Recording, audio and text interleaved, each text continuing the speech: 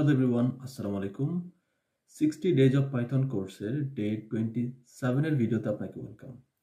তো আজকের এই পার্টিকুলার ভিডিওতে আমি মেইনলি যে টপিক নিয়ে কথা বলবো সেটা হচ্ছে কন্টিনিউয়াস স্টেটমেন্ট। ওকে, তো লাস্ট ভিডিওতে 26 নম্বর ভিডিওতে আমি কথা বলেছিলাম ব্রেক স্টেটমেন্ট নিয়ে। আই থিঙ্ক আপনাদের ব্রেক স্টেটমেন্ট নিয়ে কোনো প্রকার সমস্যা নাই।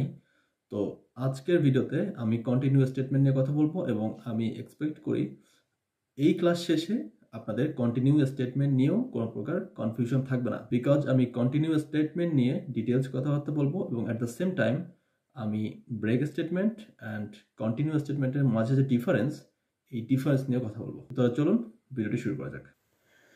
ওকে, ওয়েল, তো শুরুতে আমাদের বুঝতে হবে এক্স্যাক্টলি কন্টিনিউ স্টেটমেন্ট জিনিসটা কি বা কীভাবে কাজ করে। ওকে, তো বেসিকলি কন্টিনিউয়াস স্টেটমেন্ট হইল কন্টিনিউ মিনস এটা একটা কিওয়ার্ড। সো কন্টিনিউ হচ্ছে একটা কিওয়ার্ড জাস্ট ব্রেকের মতো করে, বাট কন্টিনিউ স্টেটমেন্ট মূলত কাজ করে কোনো একটা কারেন্ট সিচুয়েশন বা কারেন্ট একটা ইটারেশনকে জাস্ট স্কিপ করার জন্য, নট স্টপ, জাস্ট স্কিপ করে। ওকে, সো বেসিকলি আমরা এর আগে যেটা দেখছিলাম হচ্ছে 26 নাম্বার ভিডিওতে যে আমরা যদি ব্রেক স্টেটমেন্ট ইউজ করি তাহলে আমাদের লুপটা একদম থেমে যায়। বাট এখানে যেটা করবে কন্টিনিউয়াস স্টেটমেন্ট সেটা হচ্ছে যে ওই কন্ডিশন যদি মিলে যায় তাহলে ওই স্পেসিফিক কন্ডিশনের বেসিসে জাস্ট ওই ইটারেশনটাকে জাস্ট স্কিপ করবে। ওকে, স্কিপ করে নেক্সট ইটারেশনে যাবে। তো তাহলে মেইন ডিফারেন্সটা কি কন্টিনিউয়াস স্টেটমেন্ট অ্যান্ড ব্রেক স্টেটমেন্টের মধ্যে?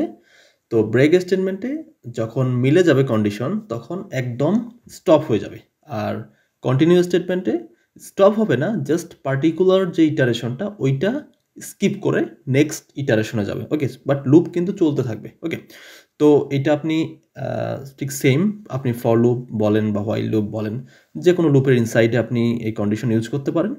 সো দিস আপনার উইশ। ওকে, সো তাহলে চলুন আমরা একটা প্র্যাকটিক্যালি দেখি, তাহলে আমার মনে হয় আপনারা আরও বেশি ক্লিয়ার হয়ে যাবেন। ওকে, ওয়েল, তো আমি একটা লিস্ট নিচ্ছি, সাপোজ নাম্বারের কিছু লিস্ট। ওকে, সো আমি নাম্বারের কিছু লিস্ট নিই। তো এখানে আমি কিছু র্যান্ডম নাম্বার রাখবো। ওকে, সো সাপোজ কিছু নাম্বার। ওকে, সো কিছু নাম্বার, তো আমরা জানি এটা একটা নাম্বারের একটা লিস্ট। সো এখন আমি একটা কাজ করতে চাই এখানে। সাপোজ আমি ধরেন এইখানে যে নাম্বারগুলো আছে আমি চাচ্ছি একটা লুপের মাধ্যমে আমি জাস্ট এখান থেকে জোড় সংখ্যাগুলোকে বের করে নিয়ে আসবো। সেটা কি সম্ভব? অবশ্যই সম্ভব। আমি যদি বলি যে লিস্ট কম্প্রিহেনশন করব, এভাবে কি সম্ভব? অবশ্যই সম্ভব। দেন আমি যদি বলি যে কন্টিনিউয়াস স্টেটমেন্টের মাধ্যমে করব, সম্ভব? হ্যাঁ, অবশ্যই সম্ভব। বাট কিভাবে এগুলো আসলে করা যায় আমি একটু দেখানোর চেষ্টা করি। সাপোজ আমি যদি শুরুতে বলি লিস্ট কম্প্রিহেনশন।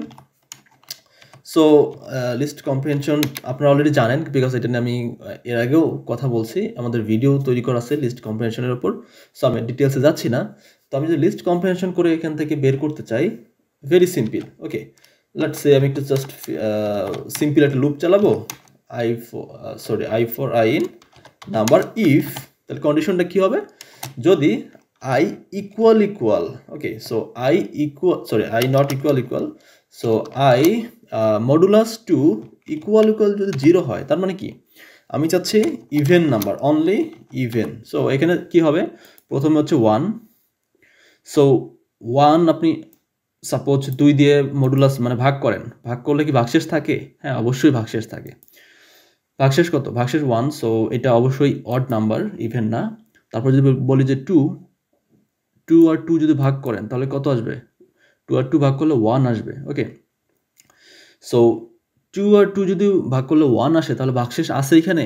ভাগশেষ নেই, তাহলে ভাগশেষ কত হবে? 0। তো এই আই মডুলাস 2 এটা অলওয়েজ ভাগশেষ বা রিমাইন্ডার মূলত রিটার্ন করবে। ঠিক আছে, সো এখান থেকে আমরা মূলত ভাগশেষটা পাবো, নট ভাগফল। ওকে, সো ভাগফল না, এটা ভাগশেষ পাবো। সো এক্ষেত্রে কিন্তু 2 এর জন্য ভাগশেষ 0, দেন 4 এর জন্য 0, 6 এর জন্য 10, মানে যেগুলো জোড় সংখ্যা আছে সবার জন্য কিন্তু ভাগশেষ 0 আসবে। সো আমি যেহেতু এই কন্ডিশনটা দিছি, সো আমি যদি এখন আই জাস্ট রান করি, দেখেন, সরি ইন দি নাই। ওকে, তো দেখেন 2, 4, 6, 10, দেন 14 সব মানে জোড় সংখ্যাগুলো কিন্তু চলে আসছে এই জায়গায়, তাই না?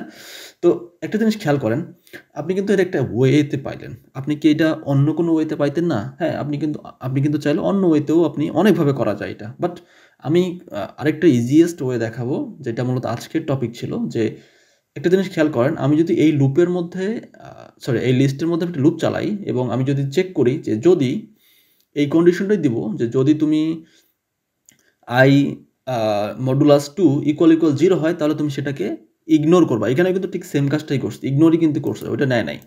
মানে একটা সংখ্যা তখনই নিছে যার রিমাইন্ডার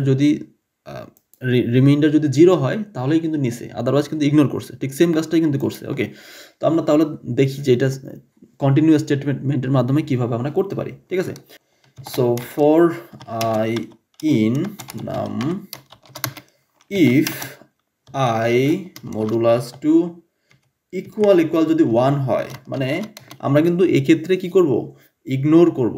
ঠিক আছে, সো ইকুয়াল 2 হয় তার মানে তুমি কন্টিনিউ, তার মানে কি যেগুলো অড সংখ্যা, অড নাম্বার, সেগুলোতে জাস্ট ইগনোর করে যাবে বা স্কিপ করে যাবে। ঠিক আছে, সো আমি যদি এবার প্রিন্ট করি আই, দেখেন 2 4 6 10 12 ঠিক সেম, মানে এখানে যে একটা আউটপুট আমরা পাইছিলাম এখানেও কিন্তু ঠিক সেম আউটপুটটাই কিন্তু পাইছি।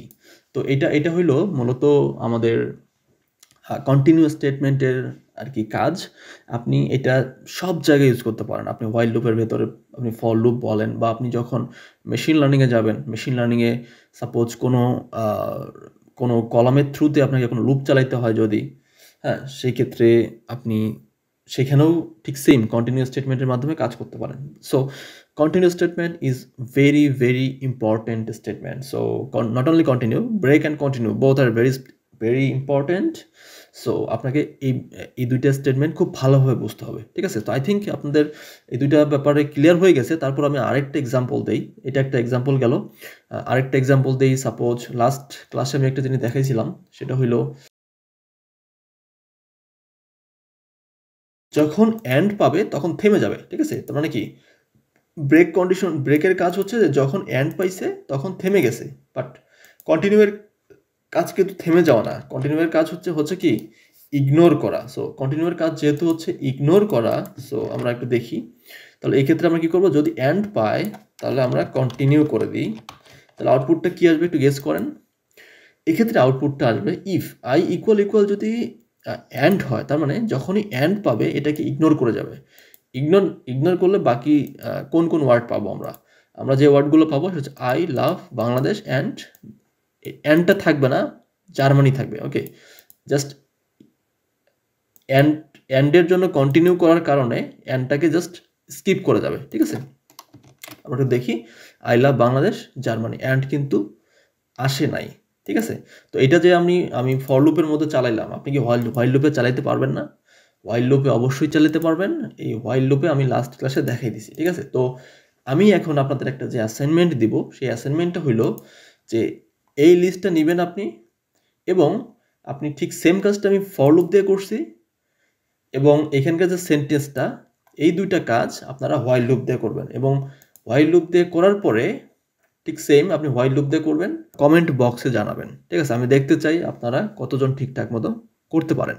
সো গাইস, আই থিঙ্ক আপনারা বুঝতে পেরেছেন এক্স্যাক্টলি কন্টিনিউয়াস স্টেটমেন্ট কিভাবে কাজ করে এবং ব্রেক অ্যান্ড কন্টিনিউ এর মাঝে ডিফারেন্সটা কি। সো আপনি যদি ডেটা সায়েন্সে ইন্টারেস্টেড হয়ে থাকেন তাহলে definitely AI কোয়েস্টের data science course দিয়ে আপনি আপনার ডেটা সায়েন্সের জার্নি শুরু করতে পারেন। ওকে, আমাদের সকল কোর্সের ইনফরমেশন আপনি আমাদের ওয়েবসাইটে পাবেন, এবং আপনি যে কোনো ধরনের প্রশ্নের জন্য আপনি ভিডিও ডেসক্রিপশনে দেওয়া ফোন নাম্বারে আপনি যোগাযোগ করতে পারেন। ওকে, তো তাহলে নেক্সট ভিডিওতে আবার দেখা হচ্ছে ইনশাআল্লাহ। সে পর্যন্ত ভালো থাকবেন। আসসালামু আলাইকুম।